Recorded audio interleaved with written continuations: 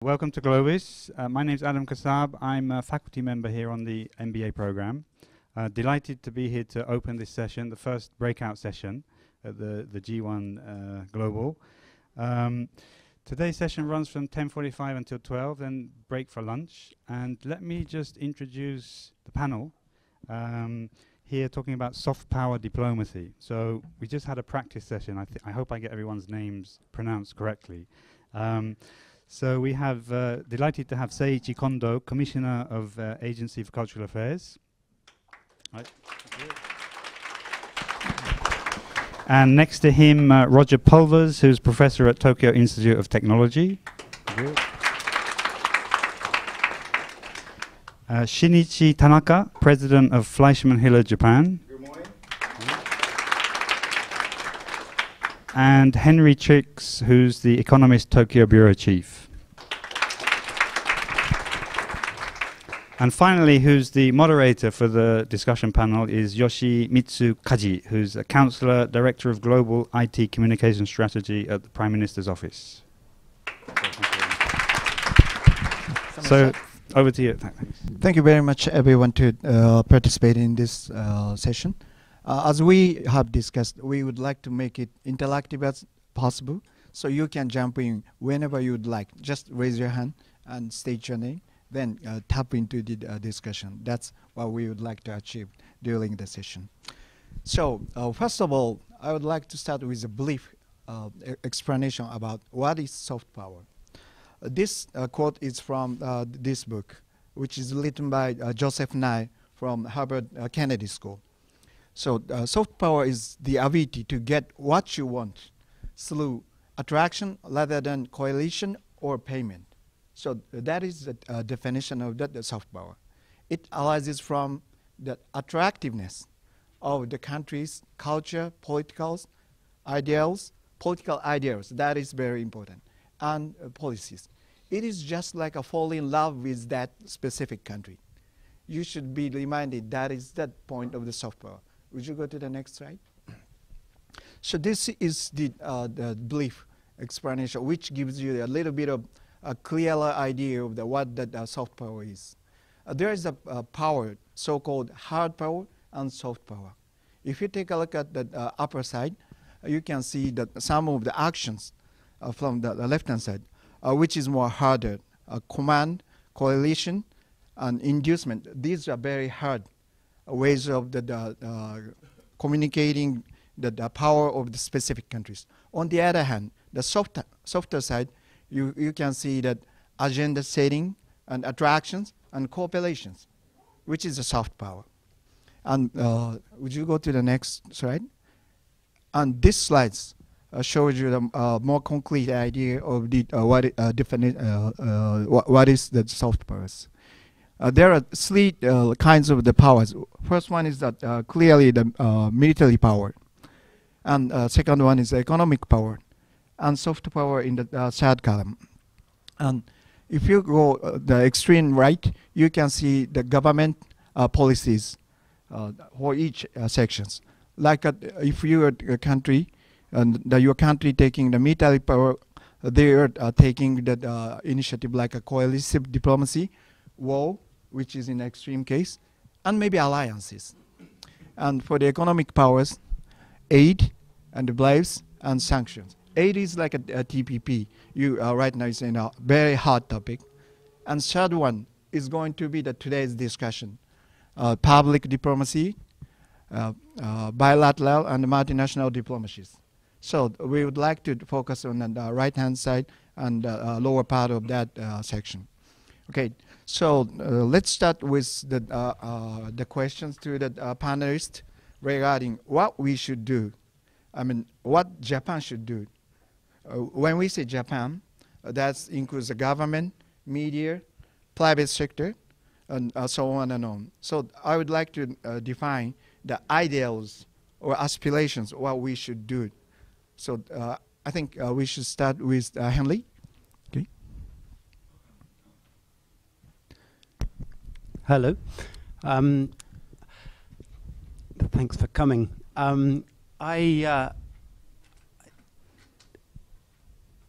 when we look at soft power, I think I should probably start off by just saying what I think soft power is. And I'm speaking as an Economist correspondent here.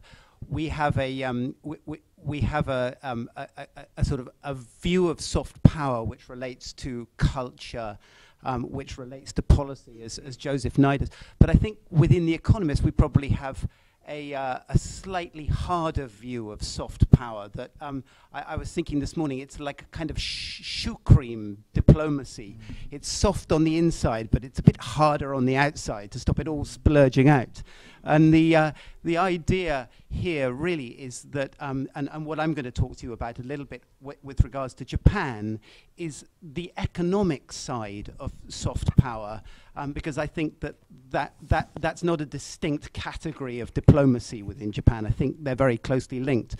And just to take Joseph Nye's kind of explanation a bit further, what I particularly like about what he says is he says that in the information age, the country with some of the best soft power is actually the country with the best story to tell. And that, to me, is, I think, a good point to start the discussion about where Japan should go with regards to soft power, because really Japan's story, at least, well, both internally and externally, is problematic. We heard, you were all at the session this morning, the words that crop up are crisis, challenge, there's the Ds, there's, you know, deflation, debt, demography, democracy even in Japan is considered a problem. And this is a story that's particularly kind of deadening to the outside world, and it's also a story that I think is driven internally. It's a story that comes from within Japan. It's not necessarily a story that the outside world wants to hear, but externally the problem is now, as again we heard this morning, that, you know, Europe and America are kind of being considered to have the Japanese disease now, turning Japanese, as we put it in a cover story the other day. And that just kind of reinforces this sense that things are pretty gloomy about Japan these days. And that gloominess is deadly dull. It's, as a journalist, it's really difficult to sell a story about this country because of that. So I'm going to kind of play a little thought exercise, mind game, if you like, with you, play a bit of a devil's advocacy.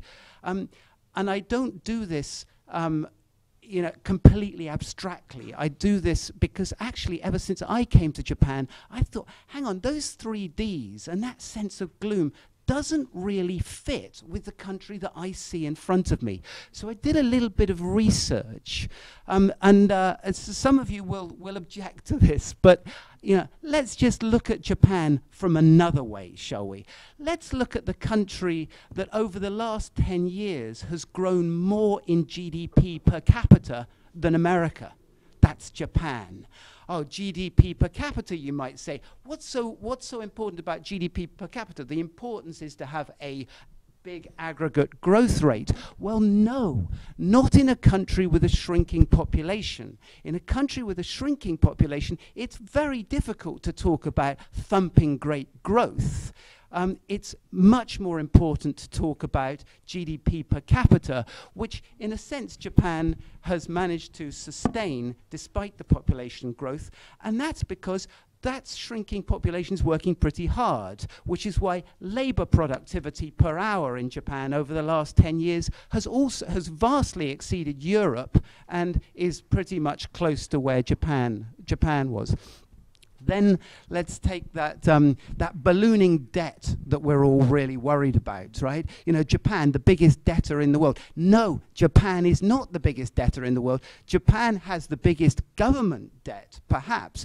But Japan, funnily enough, is the richest country in the world when it comes to assets, right? Why don't we ever hear this? Why don't we hear that the corollary to a big government deficit is a corporate and a household sector that's phenomenally wealthy, right? Okay, that money is sitting in bank accounts and whatever, and is not being moved around the country, but the money is there. So let's stop. I mean, when we're talking crisis, we're, you know, when as Nick mentioned downstairs, you know, you look at Greece. That's crisis. You look at Japan, it doesn't feel like crisis really here. And just to kind of cut it short, this is, I mean, you know, deflation again. Deflation is a curse. Yes, no one likes deflation except for the elderly.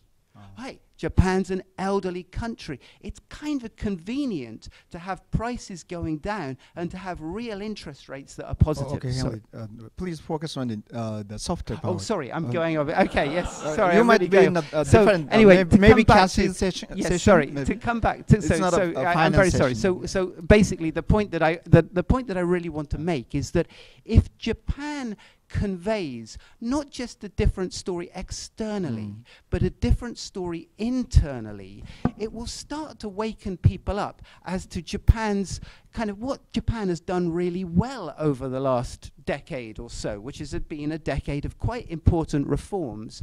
And I think that once it does that, it will be easier for Japan to project itself as Mr. Furukawa said, on the front line of certain, you know, front line of aging, front line of energy.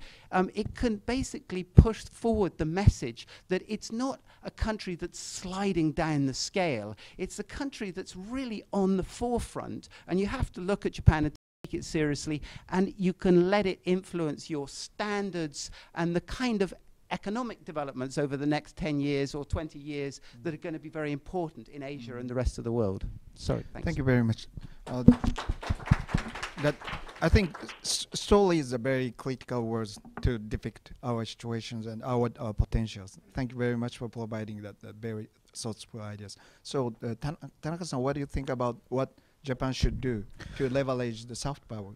Well, I think what Henry said, I do agree. If we look from another perspective about Japan issue, I do see a huge potential.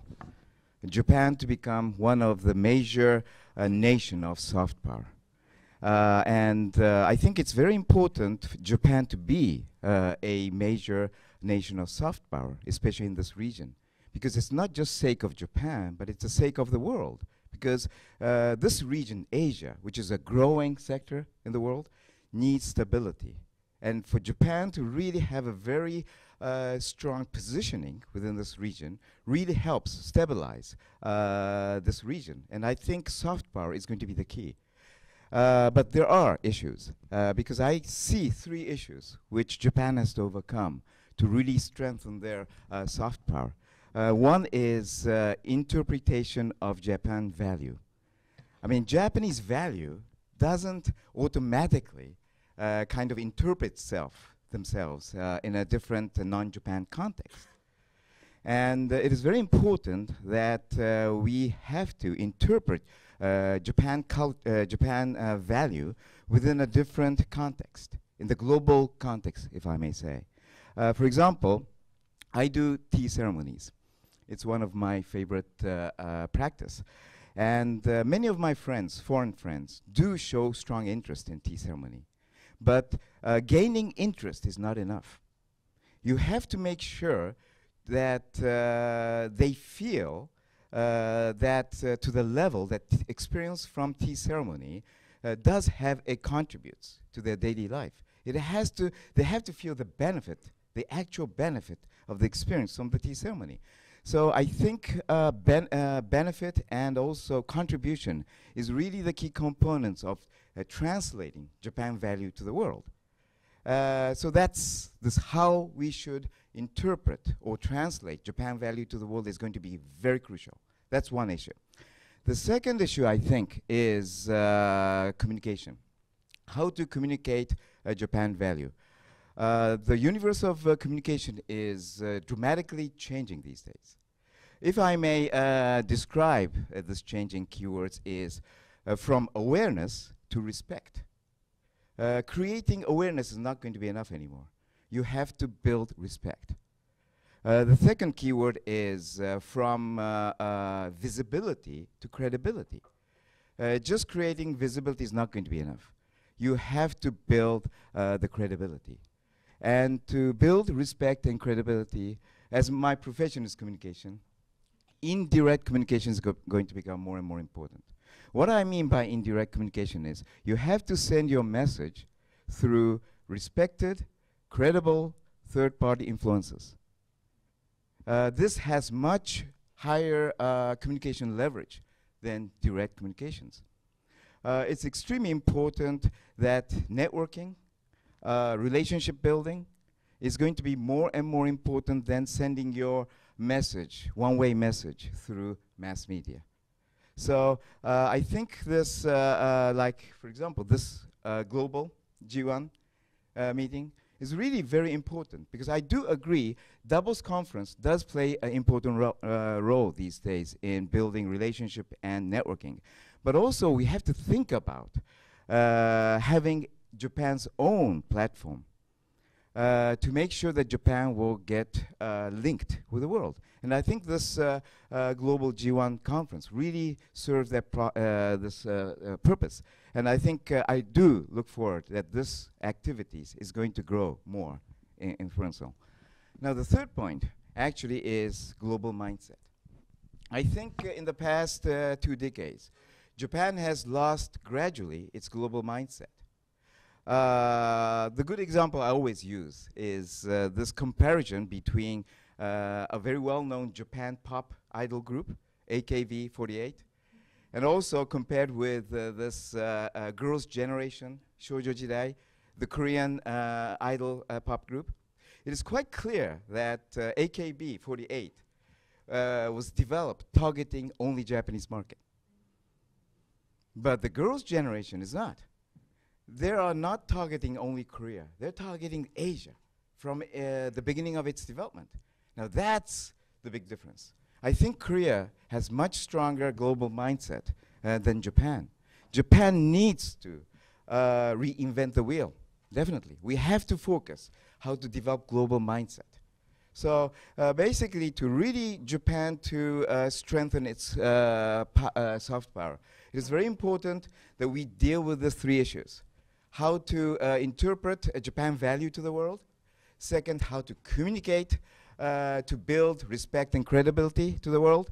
And third is how we can develop the global mindset in Japan. Thank you. Thank you very much. So it is like a very good combination. So in that sense, we have to define the story. Then we would need to broaden it and translate it, and maybe that with the global mindset. That might be the learnings from two wise persons. So would you go? May I go to Roger? Good morning, everybody. I'm delighted that you've come here to this important session instead of going to one of those insignificant ones about economics and politics. At no time since the early Meiji era has the impact of Japanese culture on the world been so insignificant and feeble as now, as the era of Heisei. Why is that? In the Meiji period, as many of you know, there was a tremendous burgeoning of Japanese culture, which was when Japan was discovered by Western Europe, Eastern Europe, the United States, and also China. There was a tremendous influx of people into Japan from those areas, and also a tremendous enthusiasm about Japanese culture, the influence of Japanese culture in all the arts was phenomenal. Unfortunately, that led to a very pernicious kind of fascism in this country, which during the late Taisho and early Showa periods snuffed out all of that wonderful culture, or virtually all of it.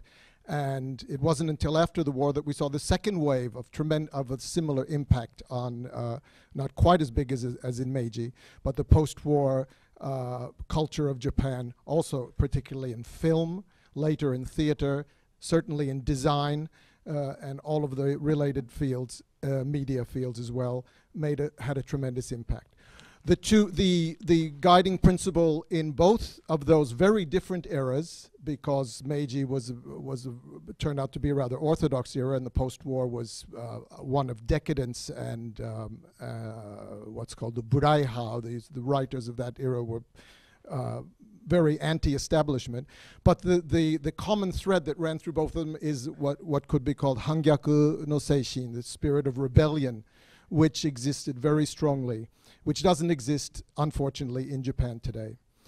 This is what's necessary in Japan. Instead, as a symbol of the Japanese era of the Heisei period, we have the Tamagotchi, which very much is the perfect symbol for not only the young generation, but the old generation, because the fault lies with my generation, not with the young people. Perfect symbol of how Japanese people prefer to communicate in this day. Now, I coined some time ago. I coined a phrase to describe Japanese culture in the Heisei period. That it's a word actually. It's mask, and mask stands for manga, anime, sushi, and karaoke. And this, I think, the entire contemporary culture of Japan, as far as it's seen from the outside world, can be summed up in this one word. Unfortunately, Tamagotchi doesn't really get in there, but I think we can add that on as well. If we look at those things, the manga and the anime boom were totally unexploited by Japanese in terms of entrepreneurship. I don't think Japan made very much money at all on these great creations from Japan. Sushi, if you go to my country, Australia, and you walk around and see a lot of sushi bars, they're all run by Koreans. Karaoke, I think people around the world love karaoke, but I don't think anybody would really associate that with Japan. Japan, we'll get right into it, Japan needs a very strong policy of cultural entrepreneurship, the ability to understand what is universal and valuable in this country, which has always been a problem for the Japanese, and the added ability to transmit that into commerce. I think the great model of this is the United States of America. The United States doesn't always expropriate its own culture, it expropriates everybody else's. So the US has given the world pizza, the taco, and believe it or not, coffee. You know, when I used to be an American, and when I lived in the United States, one of the worst things about the United States was you couldn't get a decent cup of coffee. I don't know, if you go to Starbucks, you still can't get one. But that's a different story. But how the US took these cultural phenomena from other places, expropriated them and sold them to the world, is what Japan should be doing, at least with its own culture. I think finally, and we'll get into some more details later on, one of the classic mottos of the Meiji period was one that the leaders of Meiji took from the Mitohan from the late 1830s, and that is Fukoku Kyohei, build a strong country by strengthening the military. But what is necessary in Japan in 2011 is Fukoku Kyoge, to build a strong country by strengthening art and culture. And the realization that culture does not ride on the back of economics and economic prosperity. It's the other way around. And we should be considering ways to prioritize the development of Japanese culture and the transmission of Japanese culture to the world as if it were defense. I think we should be spending as much money on culture as we spend on defense. 1.5% of GDP. Now, I doubt that this country is going to do that. But until we do that, and until Japanese people recognize the immense value of this culture to the world, then I think not all of the economists in the world, not all of the clever politicians in the world are going to be able to revitalize this country. Thank you very much. Thank you very much. Very insightful perspective. So last of all, Commissioner Kondo is going to touch up on the perspective from government. Okay, thank you. Good morning, everyone. Having spent nearly 40 years as a diplomat and now head of a cultural agency, I have been involved in sort of soft power diplomacy quite a bit. And maybe because of that, I'm always a bit hesitant to talk openly about the strategies of soft power diplomacy, because it has to be kept secret. It should be a secret weapon. But given the circumstances, I will do my best. Let me talk about the sources of the strength of Japanese culture or soft power.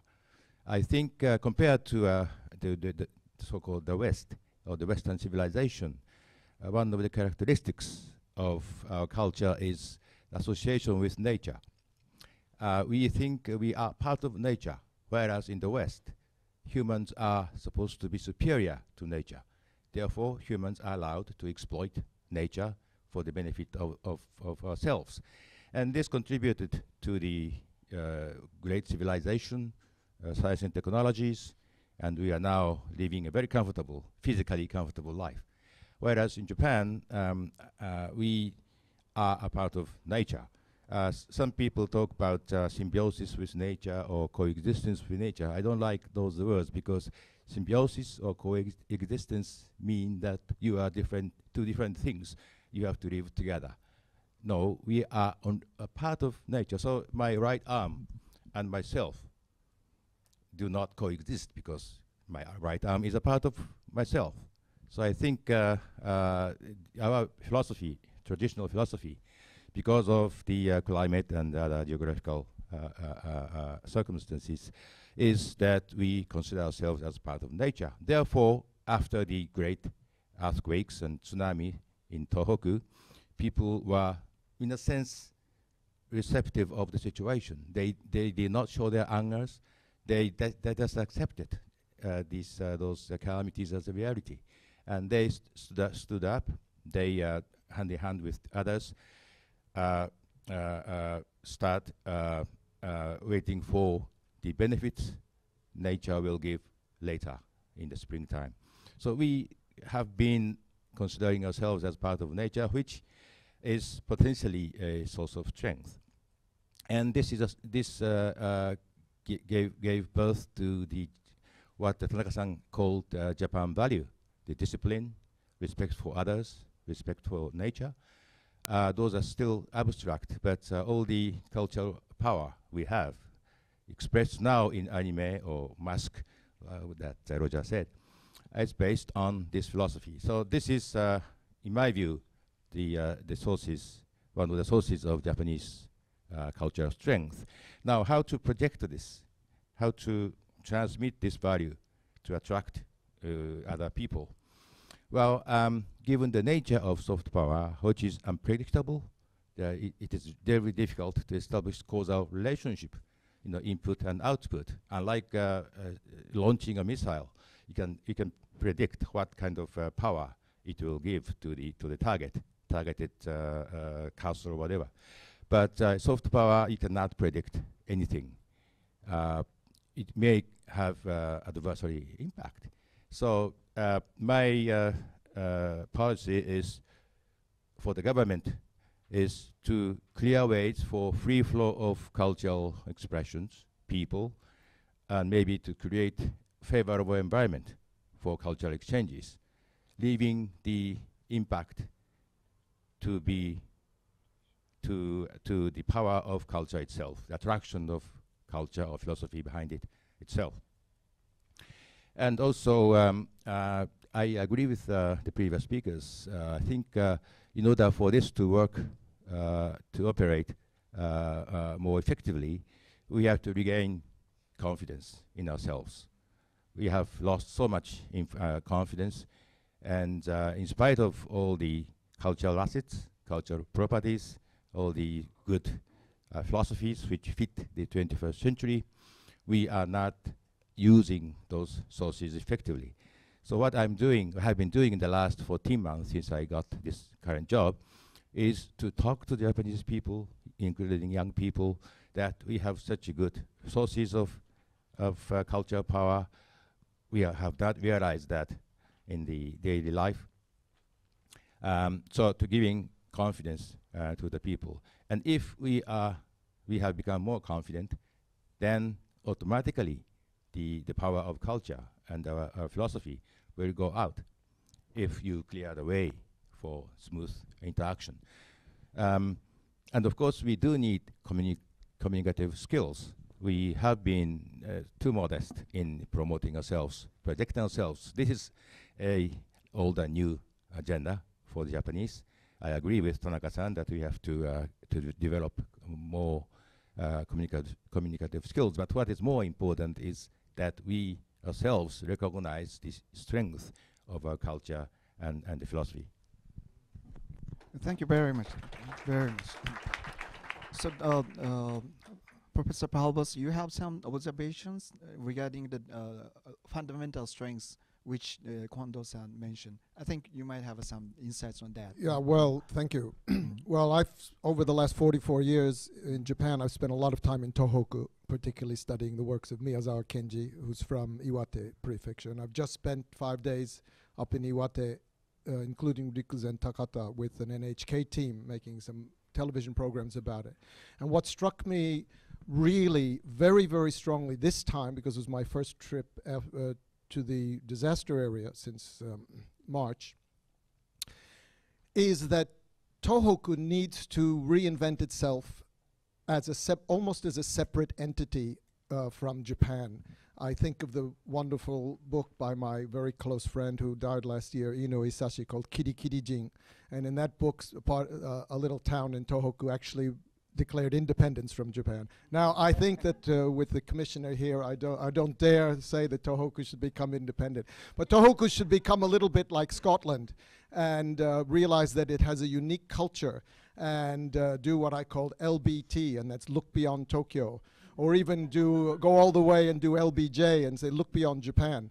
And I think this is traditionally Tohoku, particularly before the war, has sent its men to Tokyo as soldiers, its women to Tokyo as prostitutes, and its rice to Tokyo. And since the nuclear era, we can add its energy to Tokyo. And for this, Tokyo, the people of Tohoku generally earned the reputation in some circles in central Japan, or this part of Japan, Kanto, as being donkusai, sort of thick, and akanuketenai, unrefined and so on. And then all of a sudden, on March 11th, everybody's saying, oh, aren't these people wonderful? They're resilient and stoic, and they're the soul and spirit of Japan. Well, it reminds me of the way the Jews were treated at one particular time. And I'd like to say you must be more wary of your friends than your enemies at some time. And Tohoku should become regionally and culturally independent from Japan and not take as much aid from Tokyo and from the central government as it can get. But if it relies on this, then it's going to go back to its old role. It should become it should identify itself with other countries in Asia, particularly East Asia, Korea, China, Mongolia, also Southeast Asia, Vietnam and India. Bring students from there. There are tremendous universities in Tohoku. The nature, as Kondo-san has talked about, is unique anywhere in Japan. There can be a cultural revival. There should be flights from Hanamaki to Seoul, to Busan, to Ulaanbaatar, instead of always going through Narita or going through Haneda. And until we do this, not only in Tohoku, but in all the regions, until Japan realizes that its real culture is not in the center. The culture of Tokyo, the culture of Edo was like oyako donburi. It had rice underneath, which came from the countryside, and then it just put on elements from everywhere else, and it just went zuru, zuru, zuru, zuru, zuru into the rice, and everybody thought it was wonderful. And that's terrific, and it's oishi, and you stand up and you eat it in 5 minutes and you're finished. But the real culture is in what I call kokunai ibunka, this domestic, different cultures from on a domestic level. And the regions should be encouraged by the central government to have an independence, cultural independence from the rest of Japan, so that we don't start every sentence with Nihonjin wa, the Japanese, and you say, yeah, so you say, no, we can't say that. Everybody's different. The variety in this country is stunning. I've spent a lot of time in Eastern Europe and Western Europe in my life, Australia and the United States, and there's no country with the cultural variety, particularly in all sorts of classical fields, also in modern, in design, as there is in this country. But it's stifled because people are too reliant on the central government. So as far as something very concrete in terms of soft power is decentralize, take a regional approach to culture, and trust the people in the countryside. And in that sense, you're reversing the Meiji model, which stifled local cultures, stifled Hogeng dialects. You know, we should have the NHK news in Kansai Beng. So at the end they say Okini at the end instead of no Hyojungo. Get rid of Hyojungo, out, and have recognize that this is one of the most pluralistic, culturally pluralistic countries in the world. Hai, owarimashita. It looks like we have some strengths, which is maybe that we very strong in terms of the awareness of the we are part of nature or something like that. But it looks like we are kind of currently under-leveraged. Is that true? So I'd like to let you rate that performance of Japanese nation as a whole about the level of the utilization of the soft power, and how should we overcome that challenges and more utilizing that more that soft power. So would you rate the current? Yeah. Okay. Henley, Tanaka-san. Okay. Sure. How do you rate? I was very impressed with Roger-san's this analogy and this abbreviation. It's so, it's great, and I'm going to pick on that. I was very impressed with 3. Okay. But there was this Fukoku Kyoge.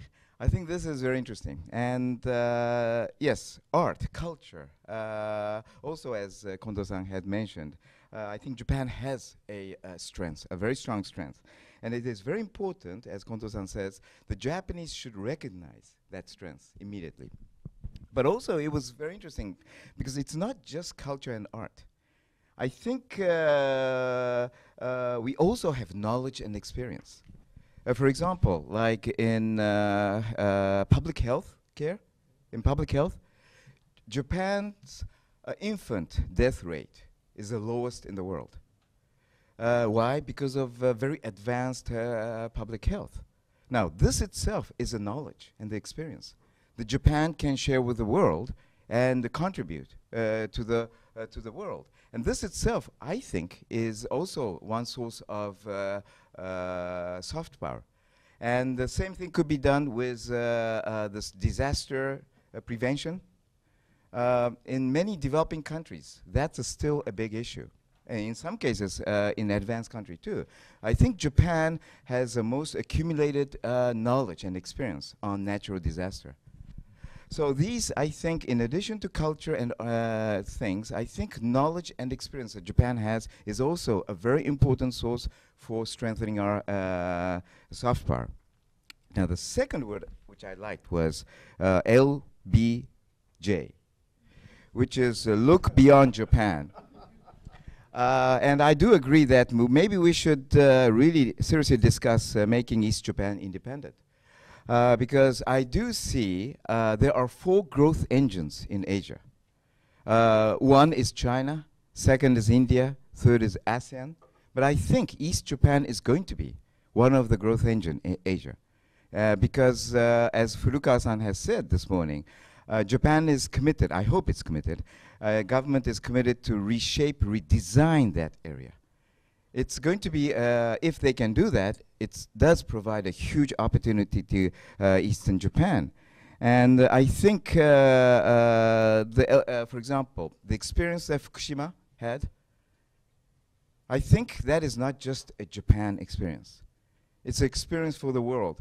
We have to share that Fukushima experience to the world in terms of safety of nuclear power, in terms of renewable energy, in terms of kind of dealing with this radiation contaminations, rebuilding the community. All these experience is very valuable to the world. And by sharing that, I think the soft power of Japan is going to be really strengthened. Now, the third word that I was very impressed too is this kokunai ibunka. I think diversity is really the strength of soft power. Many people perceive Japan as a kind of homogeneous, unified society. I don't think so. Because I always use the example that in Japan there is 8 million gods living. Yara yorozu no kami. Okay? There's no country which has 800 gods living in this. So you can see how Japan is so diversified. And I do agree that this diversity is going to be one of the strong components of strengthening Japanese soft power. So it looks like you have been raising lots of potentials. So you think it's still under-leveraged, right? Well, I certainly don't want to take from anybody else's time, but just I don't think the politicians, with all due respect to the ones who are here this morning, really trust the Japanese people. It's said that the Japanese people, have to take responsibility and that sort of thing. I don't think they trust them to really have power and to express themselves in an independent way. And until the central power, the powers that be, let go and let 100 flowers bloom, then it's just not going to happen. I'm sorry, we're just going to end here, and we're going to say, oh, those are good ideas, and we'll have more committees and task forces, and everybody will say, yes, that's what we should do, and nothing's going to change. So I'm optimistic about the diversity of Japan and the Japanese people coming to grips with that, but not particularly with the political situation, the politicians actually trusting people in the regions to take power into their own hands. Can I just make a point adding to what Roger and Tanaka has said? I don't think that it's just cultural diversity that is Japan's great strength in the regions. I think it's economic diversity as well. And sorry to hark back to this, but one of the things that's surprised not just me, but I think even the government itself, is how much economic power there was even in a place like Tohoku, which was considered to be, the sort of the backyard, if you like, of Tokyo. I once did a chart comparing the economic power of all the different regions of Japan with countries around the world. And Tohoku has the same economic size as Argentina, for example, Kyushu as Norway. It's quite impressive what there is. And yet, I remember straight after March the 11th, one former government official standing up and saying, who knew that we had such vital components of the world's supply chain in Tohoku? So I would like to just kind of reinforce the point that's made, that liberating these areas, in a sense, I don't think necessarily that means declaring unilateral independence, but I do think that there are many ways that Tokyo can liberalize these areas and let them choose their own direction. That direction in Tohoku, for example, maybe in terms of tourism. It's an absolutely beautiful region. I've been backwards and forwards to there since March the 11th. Last week I spent a day or more in the no-go zone in Fukushima, and it was like being in the Lake District in the UK, and you just think the tragedy of this place, which now people can't go back to their homes. But I would like to just make one point related to what Kondo-san said, that I think diminishes, in a sense, Japan's soft power. Japan has a tremendous power of attraction, or could have a tremendous power of attraction, based around this issue of nature and the Japanese relationship with nature, which is truly extraordinary and is one of the most exciting things that I find as a foreigner being here. And yet, God, does Japan ruin its nature when it gets the chance? I mean, not just through exploding nuclear power plants, but electricity pylons all over the place, really bad housing.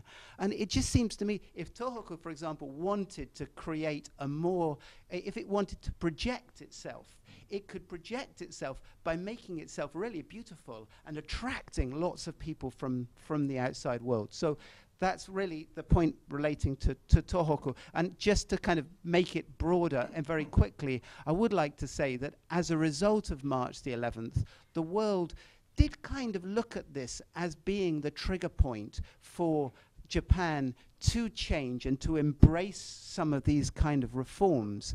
And I think if Japan fluffs that opportunity, then there will be a collective sort of sigh of despair from the outside world if it misses the opportunity. So, thank you. So, Kondo-san, please. A couple of points on what has been discussed. I think we have to free ourselves from the negative legacy of Meiji government and economic growth-oriented policies of post-World War II. Those policies were successful in preventing ourselves from being colonized or in standing up from the ash of the World War II, but because of this big success, we have failed to make a transition to the new stage. Therefore, we are suffering from the negative aspects of those two basic policies. Realism, economic growth, too much orientation on economic growth. Therefore, we have forgotten the values we have inherited from our ancestors, like respect for nature, respect for others, and the efficiency, growth. Those are important, yes, but we need to re-establish the balance between what can be calculated, what can be quantified, and the qualitative values Japan we have inherited from ancestors. And that is why, as Henry said, or Tanaka-san said, what we see in big cities or current Japan is the destruction of nature, and also too much orientation to tangible results out of today's investment. We have had traditionally a long-term view of dealing with the problems, but because of the shiwake operations, we have a great tendency of asking for results tomorrow of what you do today, which is killing the good values of Japan that has been inherited. Thank you. Thank you very much. So, are there any points from other participants? Okay. Or advices? Well, one thing very specific, which I'm sure Kondo-san is very, very aware of and certainly in favor of, is the necessity to teach people around the world the Japanese language.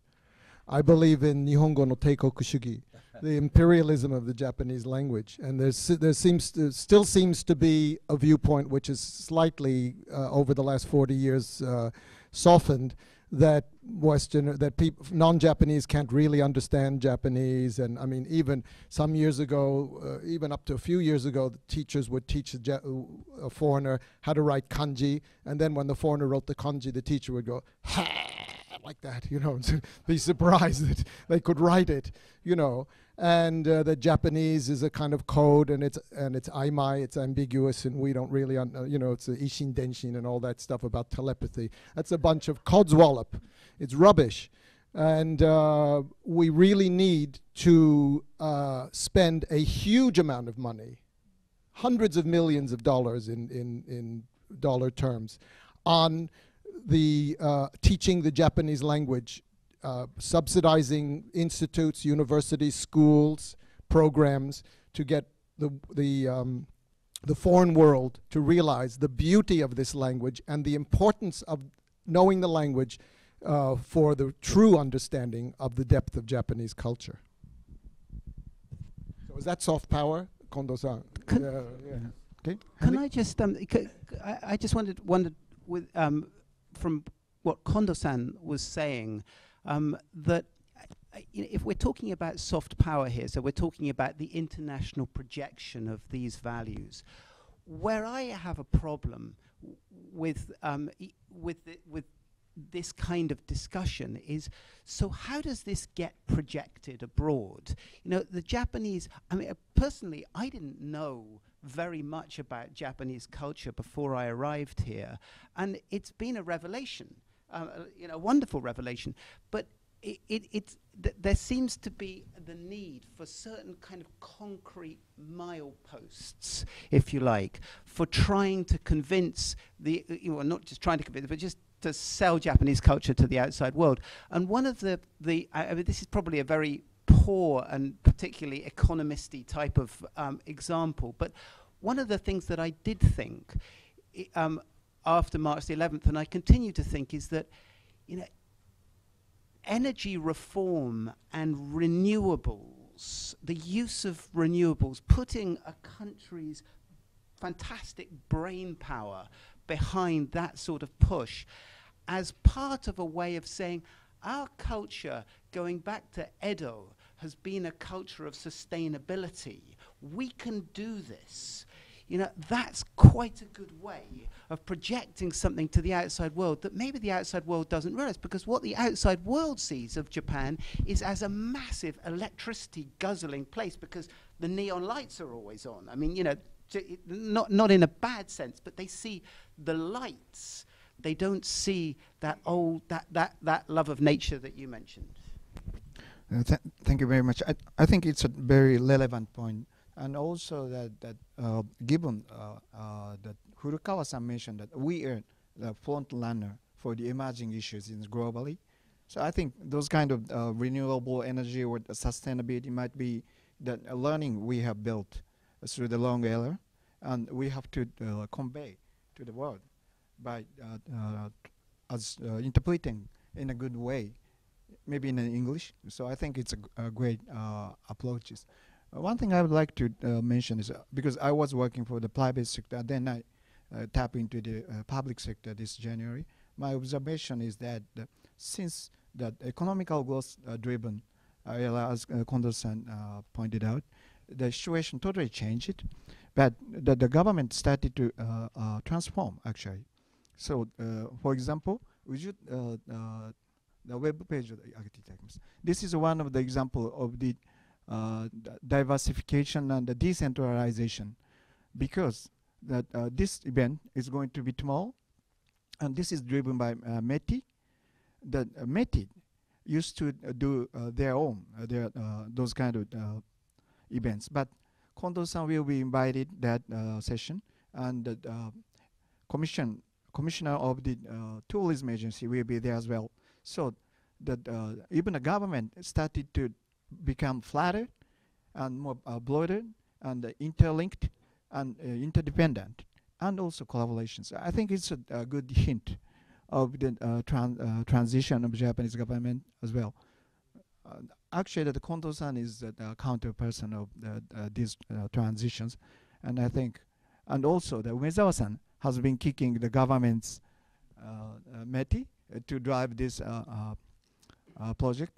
And this is a combination of the automobile industry, design, fashions, and animations, and those kind of things. I think those kind of interrelation and interdependability, and also the decentralization, is going to drive that one of the key to drive the Japanese value to the world. Okay, so Kondo-san. Again, a couple of points, or a couple of difficulties we face in doing what we have been talking about. First, it is very difficult to change the mindset of the people. As I said, we have been so successful in defending ourselves from Western colonial powers, and also we were praised as Japan as #1 in the several decades after the war. Still, after 2 decades of stagnation, still we have a mindset that we have to grow. All the resources should be put for economic growth. So although some intellectuals are talking about different things, but still people's mindset is still there. It takes some more time. And secondly, the promotion of ourselves, presenting or projecting our values, is not something we are very good at. Because of our respect for nature, we have a tendency of leaving everything to nature.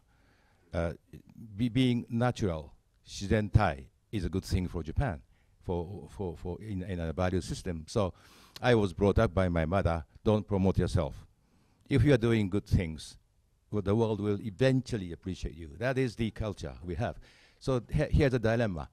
We have good values, but that prevents us from projecting ourselves to the world, which is necessary to be done in this very competitive world. So those are two difficulties we are facing. How to overcome those difficulties is the core of the problem. Can I make just a very quick point, about a minute? I absolutely agree with you, Mr. Kondo, but there have been people, even in the culture of, the traditional culture of Japan, who have not as self-promotion, but as promotion of Japanese culture, been very aggressive and very articulate. Okakura Tenshin, Hayakawa Sesshu, Takamine Jokichi, Kumagusu, as well, Minakata Kumagusu. I mean, these people promoted Japan overseas, were very successful overseas, and and in many cases then were looked down upon in Japan as a kind of kokujoku, that we don't really approve of these people going and being successful overseas. This is what has to change. We don't want people to become arrogant again like they did in the 1930s. But if you have something good, you should tell the world about it. Why not? I think the shizentai, I do understand that, and I think don't promote yourself is some kind of a cultural thing that we have. But I think that's now becoming an advantage rather than disadvantage from a communication point of view. Because as I work for a kind of a US strategic communication consulting firm, I do feel a limit in the Western way of communicating with people. And I think shizentai communication is going to become more and more important. You don't promote yourself, but you let other people talk about you. That indirect communication is becoming extremely important. To share, to get empathy, it's becoming very, very important. So I would rather think shizentai could be one of the strengths for Japan in the software. Soft power. Now, I have also a very interesting comment, Kondo-san, you made, is it's very difficult to change people's mindset. As my profession is to really change people's mindset, I do have comments on that too. But I see two opportunities, or challenge, I would say, could drive and change people's mindset within the next 5 to 10 years. And one is the outbound opportunities. Now, in the world, I think my personal calculation is probably there's about 10,000 companies which is qualified to operate globally. Now, my calculation says probably 40 to 50% of those companies will come from Japan. And in the past 2 decades, of course, people might say, we kind of lost our identity. But at the same time, the Japanese market was so sufficient enough to feed everybody. So there were many companies became big during that 2 decades under a aggressive competition, and they are prepared. They have good quality product, they have good business model, they have money, and now they are moving out from Japan, or actually becoming more global. Now this is going to put a huge pressure on Japanese. Many companies have to, as I said, will be forced to communicate or to interpret their values. Many companies will be forced to communicate their values.